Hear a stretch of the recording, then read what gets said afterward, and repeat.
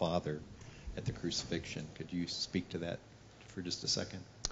2 Corinthians 5, that's a beautiful, verse 14 and following is a beautiful passage. That's where Paul says that I determined to know one according to the flesh.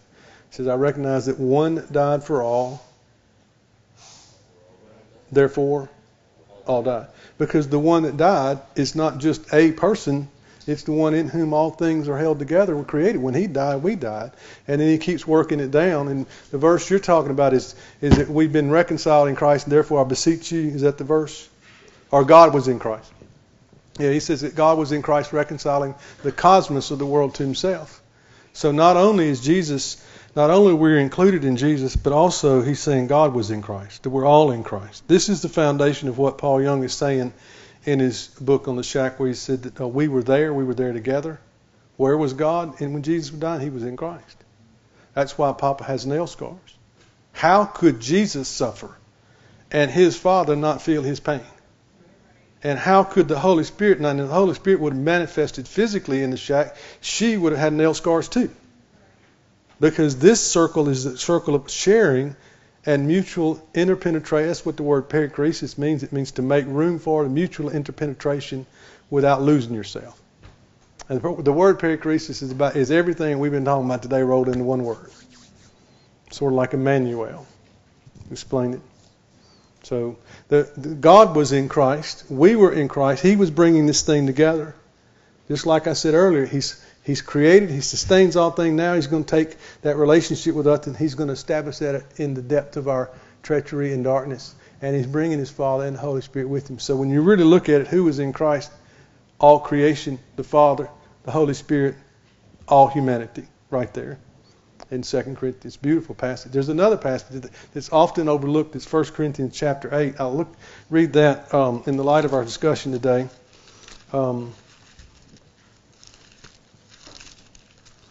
1 Corinthians 8,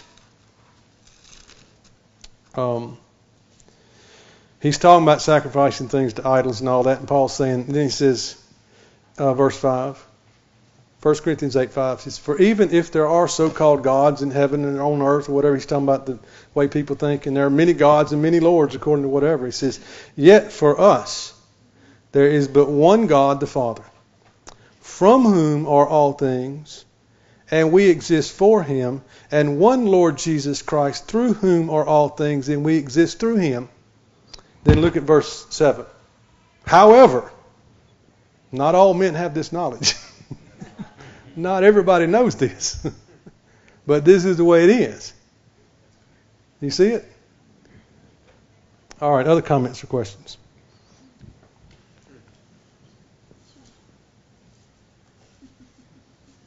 In the very back.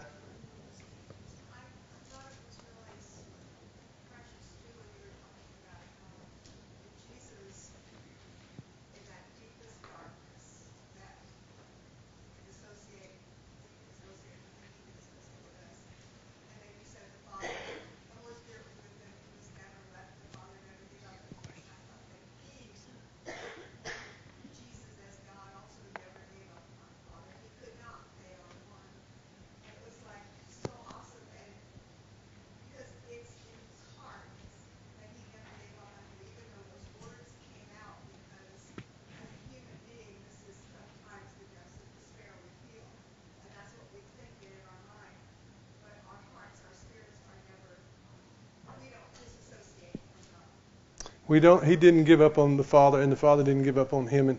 And this is really important from a personal vantage point, certainly from a counseling or pastoral or vantage point, is that when you're with someone who's in real despair,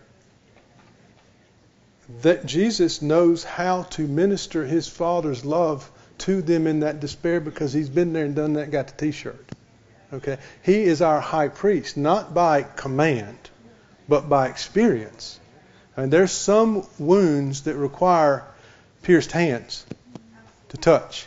That's why when we're praying with people, we're not trying to get them to do something from outside. We can actually say, close your eyes and look for light. And that light's not some ubiquitous thing out there floating. That would be Jesus meeting us. And he's learned how to meet. He's turned over every leaf in our despair. Not a single leaf is left unturned, so that He's able to minister His Father and the Holy Spirit's anointing to us by experience right where we are. That's the hope that we have. Without that, then we've got to figure out how we can get them to agree to this to get that into their souls. Whereas we want them to discover it. That's why it's okay for us to face the things that we're most afraid of. Like sometimes you see behind lecterns or whatever, there are curtains, and those curtains have folds in there. I think what we're afraid of what's behind the folds of the curtains. And what we find is that's where Jesus is. And He brought His Father and the Holy Spirit. But we can spend our whole lives trying to hide from the folds. I've got a cartoon that I want somebody to draw where you've got this sort of dark area and it's the soul, and there's an obvious door there, and the evil one is opening the door, and it's got enough of a crack so there's a little light coming out, and he's looking back like I'm sneaking in and nobody knows it, and he's looking this way, but the crack is open and you can see through the crack, and sitting inside is the Father, Son, and Spirit. But we're not going to learn that. We're not going to learn that unless we're willing to open that door and look in and go behind the folds. That's hard.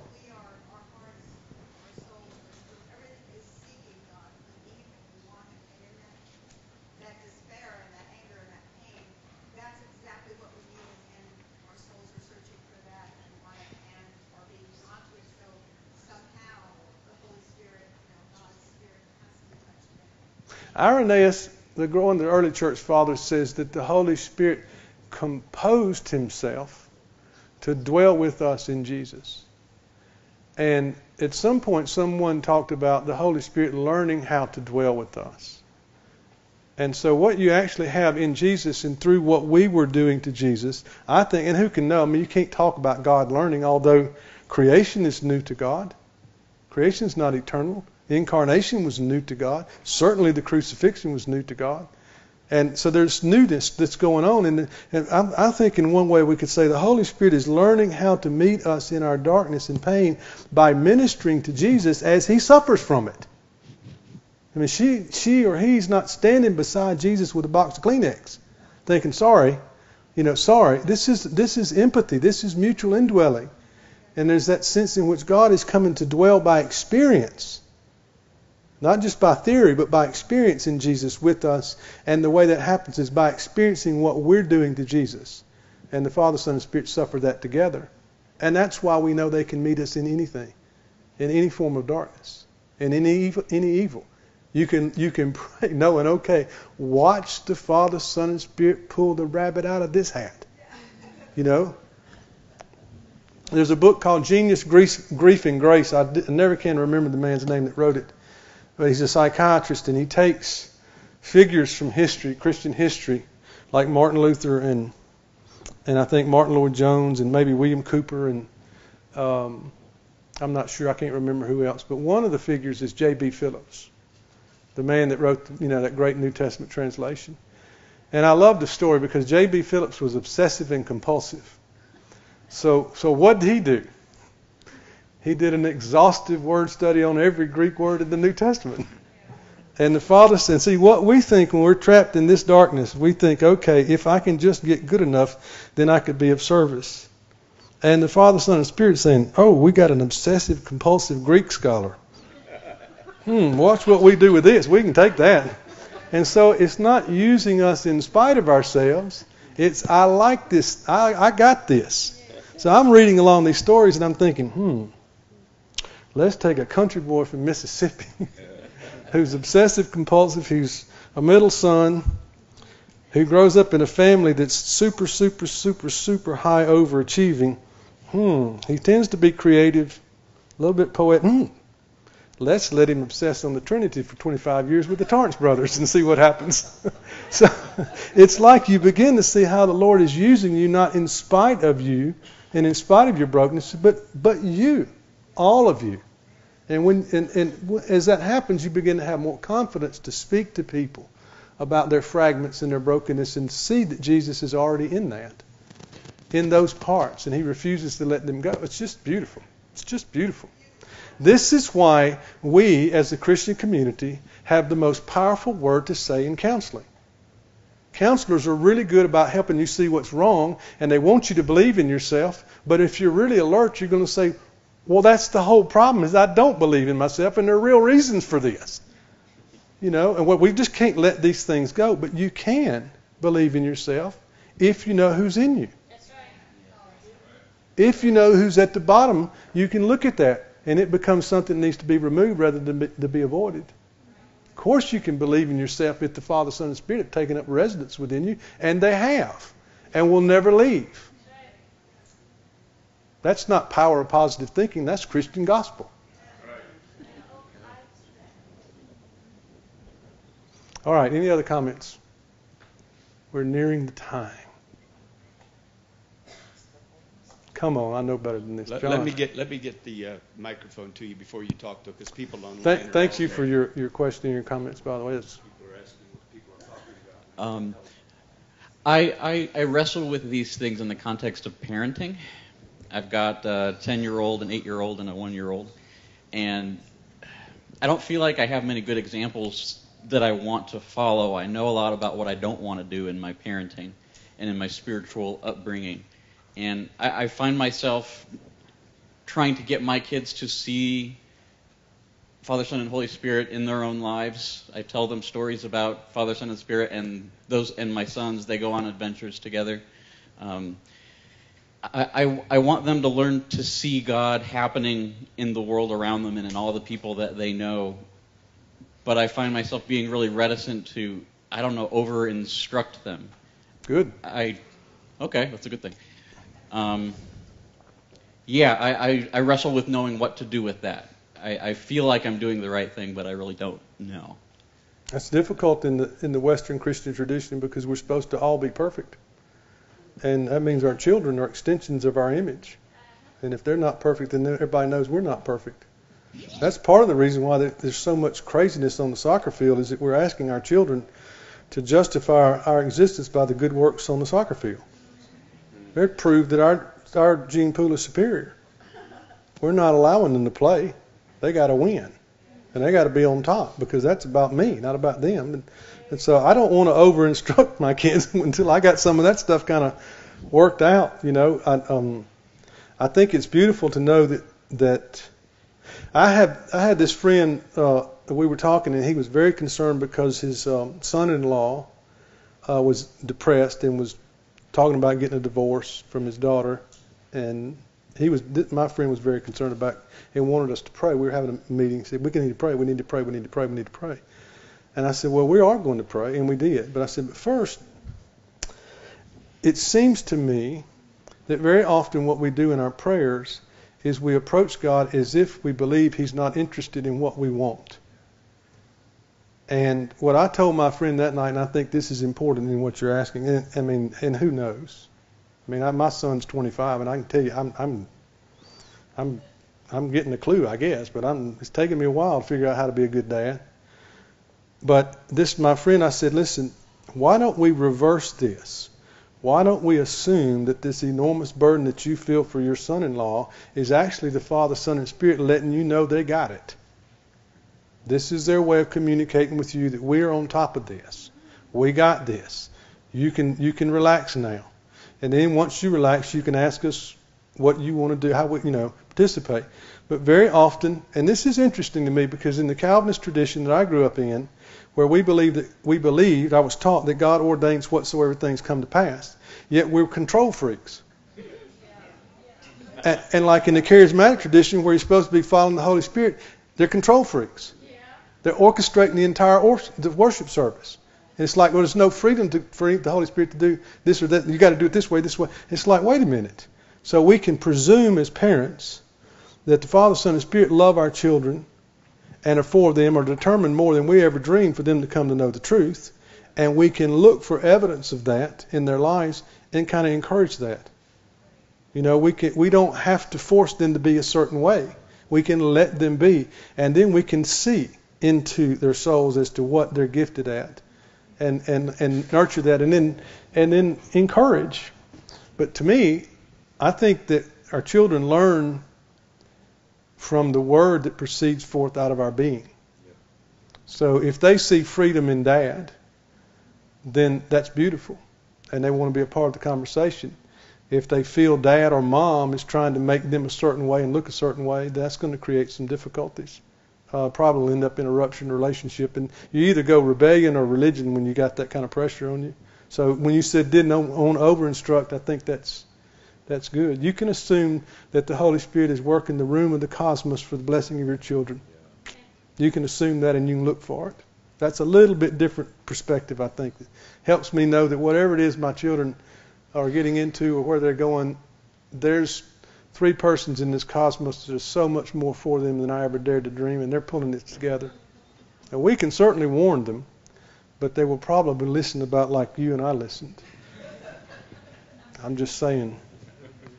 I mean, at 53, I can pretty much tell you what most 20-year-old guys are thinking and doing right now, and I've only been here 53 years. So can you imagine if you've been around for 2 millennia?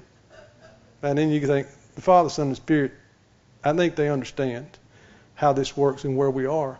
So we can take some of that control back and let it go and say, okay, I want really for them what you want. I don't want to hinder, I want to help.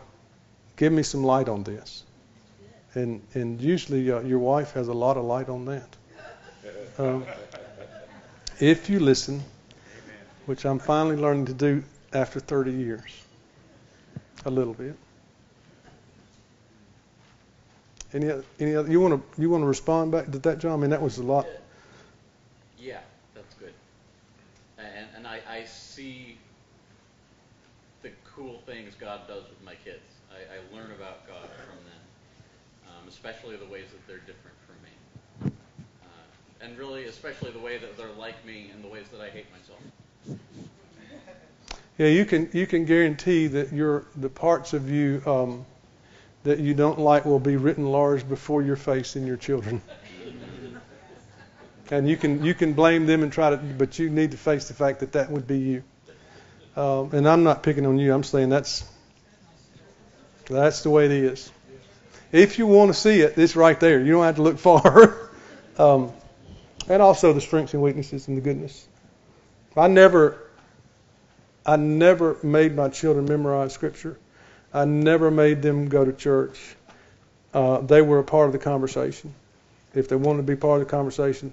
And my children probably don't know the Scriptures like I was taught them in terms of you memorized all these verses, but do they know the conversation?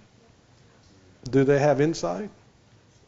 There's a lot going on there that they know in their 20s that I didn't even begin to see until my late 40s. So my education of them just doesn't look very religious.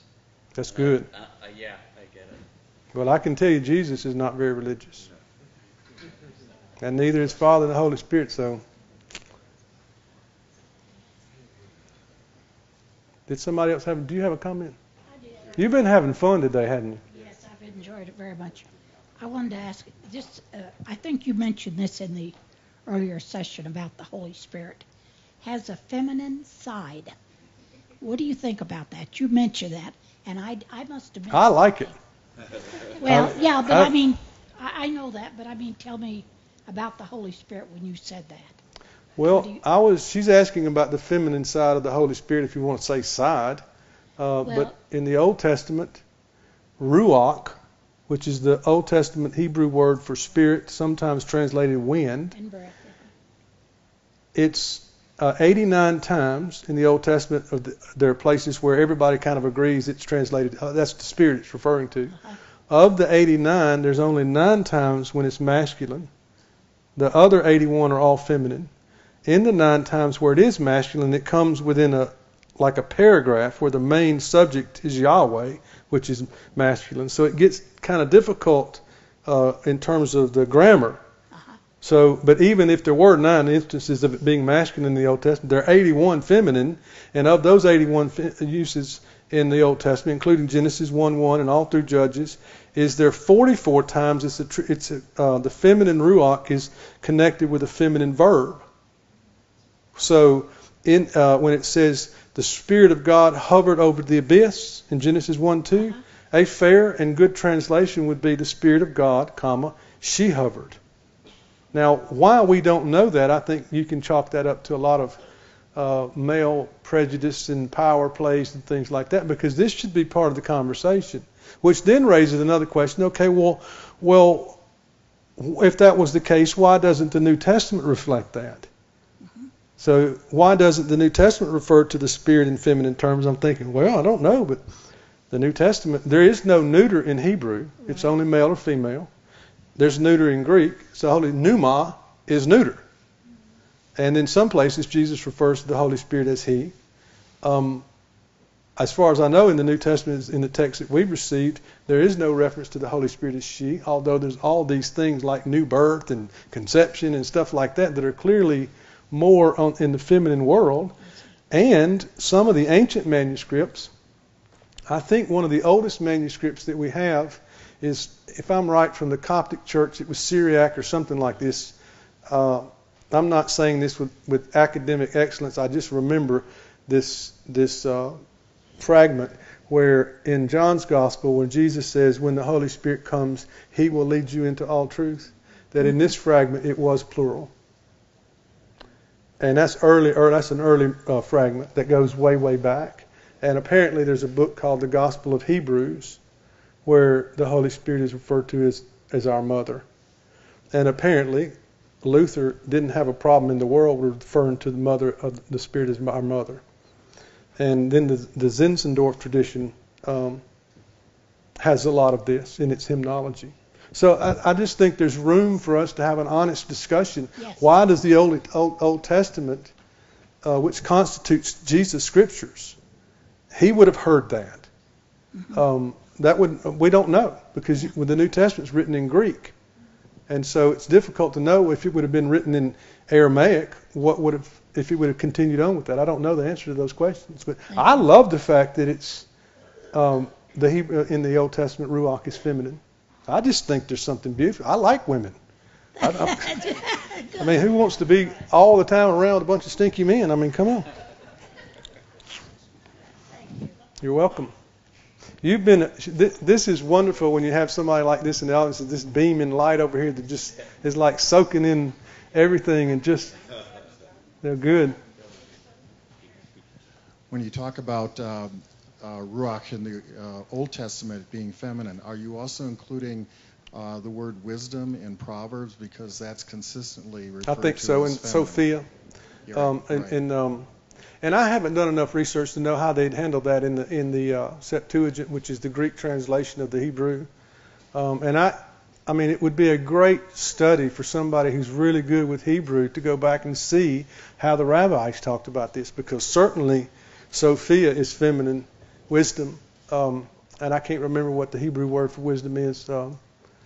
But anyway, it's certainly feminine, as is Shekinah, the Shekinah glory, which is all that stuff in the Old Testament is really kind of close together. Spirit, Shekinah, word, wisdom. It's like a dawning of a light that has so many colors that right now all you see is white, but you're getting glimpses of other colors. And give me, 100 years, and I can tell you more about the colors that I see. Maybe 1,000 years, tell you a little bit more, but it's all there. It's just, it's taken us a long time to sort it through. I think that God is so beautiful, the Father, Son, and Spirit is so beautiful, it'll take us another couple of millennia before we can even begin to describe the Trinity in ways that are even close to being accurate. We're not going to overestimate this. So, that's all those words there all together, and they're nuanced, but feminine is right in the middle of them. Be interested about the angel of the Lord, too. It's a lot of stuff like that.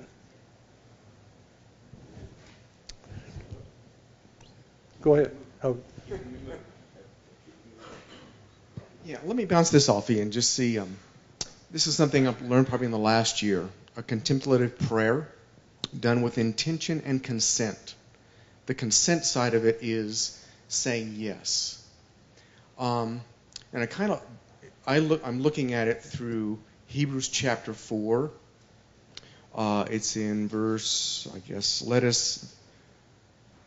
for we do not have a high priest who is unable to sympathize with our weaknesses, for we have one who has been tempted in every way just as we are, yet without sin. Let us then approach the throne of grace with confidence, so that we may receive mercy and find grace to help in our time of need. And so with the, you're talking about different cultures and different ways that people are experiencing this freedom. Mm-hmm. My question is, with the welcoming prayer, you say, I feel a frustration. I feel a disturbance within me, and I know that I'm on the verge of something inside internally is wrong. Anger, whatever that emotion is. With intention and consent, I say, welcome, welcome, welcome, 3 times. Mm-hmm. I feel that emotion. I don't judge it. I don't try to figure it out. I just allow myself to do it with compassion, with curiosity, being calm, and then I kind of feel it subside because I'm not fighting it. Then I'll say, I let go of my desire for power and control. I let go of my desire for esteem and affection. And I let go of my desire for survival and security. And the last part of the prayer is, I give this anger over to you. But it's something that's done slowly. It's done with intention and consent. But it's something that I can't rush through. And I think it's very incarnational because I'm sensing that whatever disturbance I feel, whatever that emotion is, he feels it within inside me the same exact way that I do, the same magnitude, except he feels it, and I'm receiving his mercy, and I'm also finding grace, discovering grace in that time of need. So That's beautiful. I think you. I often think I saw a scene one day. There was a bus in front of me, a school bus, and it stopped, and I was watching. This girl got off the bus and she ran down the driveway and then started up toward the house, and I could see the house here, and there was a grandmother sitting on the porch, and by the time the child got off the bus, the grandmother stood up deliberately, and I could see that. I couldn't see the child, but I could see the grandmother, and the grandmother met her at the porch and picked her up, and I could see the child was crying, and I don't know what happened. I mean, somebody made fun of her or whatever and hurt her feelings. And I watched this sense in which the grandmother identified with the pain of the granddaughter, and felt it like she felt it. But she also felt it as one who's been there. And she knows it's not the end of the world. And she knows that this can be turned into good. And so the grandchild in that embrace where the grandmother is feeling her pain as it really is to her, and yet as one who has hope. So somehow the granddaughter begins to derive hope from the grandmother, probably without words. And I think that's what you're trying to get at. And I've got a good friend back in Sydney, Australia, named John. He's a medical doctor named John Eden, and he's into contemplation, and he loves reading the mystics. And he said that when Teresa, I think it was Teresa of Avila, the nuns or sisters would come to her to teach them to pray, and she would say, go and pray the Lord's Prayer and take 1 hour to do it. One time. And it just forces you, wait a minute, our Father? How in the world could we call God our Father? That's unprecedented in history. And we just rattle through it most of the time, but Jesus is saying when you pray this, our Father. That's already Jesus sharing his relationship with his Son with us. And then you just go through that thing slowly, and it's like something's happening. But it is Jesus sharing himself with us. And different people are wired different ways. Like I said earlier, I think some of us need a 30-year hug. I don't think we need anything but just to be held. We really need Papa to hold us. Others need serious contemplation. Some need theological correction. I mean, there's lots of... But I have a great appreciation, and there's a great tradition within the Roman Catholic world of that. And we, in the Protestant world, we poo-poo that, well, blah, blah, blah, blah. But there's something beautiful going on there. And the Quakers, too. I used to think, well, they're just getting together. Because I came from the tradition where you have strong preaching of the Word. You got these pulpits that are 40 feet tall because they're towering the Word of God's over the people. I'm like, well, I thought the Word became flesh and dwelt among us, or in us, but nevertheless. Anyway, the Quakers, I would read about them, and they would get together, and nobody would say anything for the entire quote service. And what they would do is they would sit still. And you try to do that in modern America. You go somewhere and sit still for 1 hour with no words, no TV, no cell phone, no nothing. Just sit still. And what they were trying to do was get in touch with the light within them. And they thought the light was within everybody. Well, based on what we've seen today, that's not some sort of mystical union with the one. That would be, I'm trying to get in touch with Jesus in me. And they had not formulas, but you learn the processes of this. And I think there's something really helpful in our time about that. I mean, that's what meditating on the Word is about. That's why it's important to read different translations and how it strikes you. And Francois was saying, he got struck by a verse the other day, and he kind of hadn't been able to leave it for a month. It's that dwelling on this and letting it inform and correct and guide, and it's personal. And we're not to pass judgment on, that's too religious. On the other side, we're not to let that become so religious, like we feel really guilty if we missed today and we didn't contemplate. That kind of thing. George MacDonald's book. What's the name of it? Unspoken Sermons. Is if I had to make a top 10 list, that would be number one. And there's an edition now by Roland Hine. It's a translation and edited. It's called Christ in Creation. And that book, I was not ready for that book 10 years ago. I read it and didn't get it. And now I'm thinking, how in the world? And I'm like, I underlined the whole book. I mean, we get together every Tuesday morning and we read through a chapter or a quote-unquote sermon. And they were unspoken sermons because no church would have him. So he wrote them anyway. And these sermons are like, they're taking you to places that are just unbelievable. I mean, I was like, how, what did he just say? How did he say? How could he know that? How could he see that? And so we read a chapter each week with the three friends of mine. We get together and we read that. We rarely get through a whole chapter and read it through, but we try to. And then we kind of go back and stunned, and we think, what about this? What does that mean? We talk about this. So in a way, it's the same thing, except it's done in the privacy of my own study with just 4 men. But that's been beautiful. But that book is astounding, and you can get it on. You can get all 52 of MacDonald's novels and books of poetry and his unspoken sermons on Kindle for 99 cents. But get that Unspoken Sermons today and read it 15 times. It's the best. Okay. Thank you. Thank you. Thank you.